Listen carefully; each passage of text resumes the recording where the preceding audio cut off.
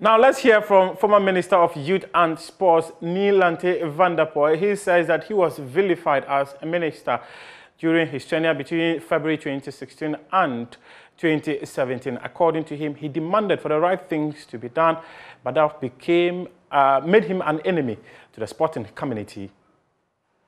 I was vilified when I was Minister of Sports because I tried to put some corrective measures in the way our national teams were being run. Because I could not just fathom how a state like Ghana will continue to spend $1.something million on one blaster match. How much? $1.something million. Every blaster match? Yes. And you sit down and ask yourself, because if you are paying winning bonus of almost about 10,000 and you have close to about 28 players in camp, that's 280,000. Plain fair.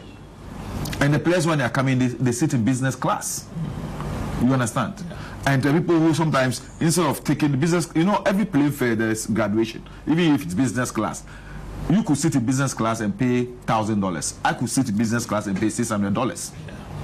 But they will go for the $1,000 because somebody needs to get a cut.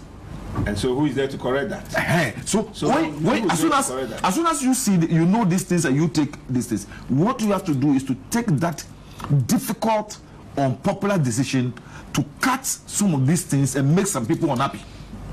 That's the only way you can correct the system.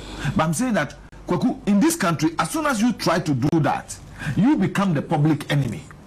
Because those people who are benefiting from the system will create that, let me say, demonic for you. Oh, as for this, you know how I was vilified. I don't like certain persons. I don't like the Black Stars. To the extent that Black Star management members will tell players that Nii Lante doesn't like you, so he said we should not bring you. We should bring local players to come and play a match. When at that time we were playing against a team, 100%, almost 100% of their players play in their local league, and we think that we are Ghana, we are better than that country as far as football is concerned, and we are already qualified for the World Cup, and we need money for other sporting disciplines.